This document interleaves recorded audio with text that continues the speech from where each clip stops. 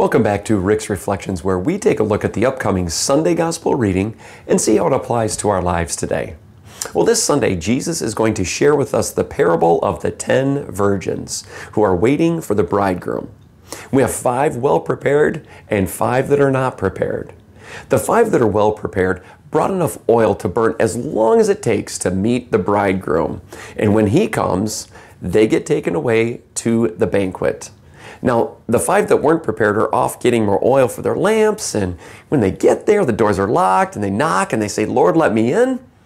And then Jesus says that the bridegroom will say to them, "I don't know you."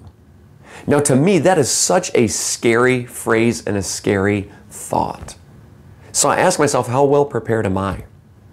Every day, do I wake up and the first thing to hit the floor are my knees? Am I reading my scriptures?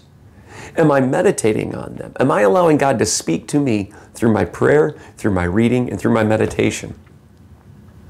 Am I preparing my children well? Am I teaching them the faith? Are the things that I do matching the words that I say? But there's also one area that I worry about for myself and for others, and that's in forgiveness.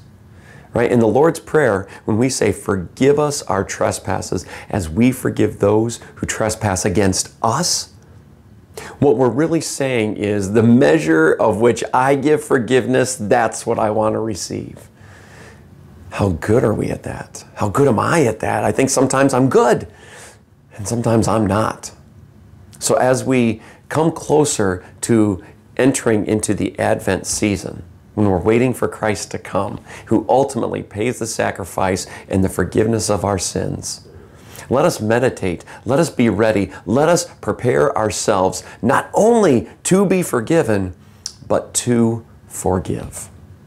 Thank you so much for joining us. We'll see you next time on Rick's Reflections.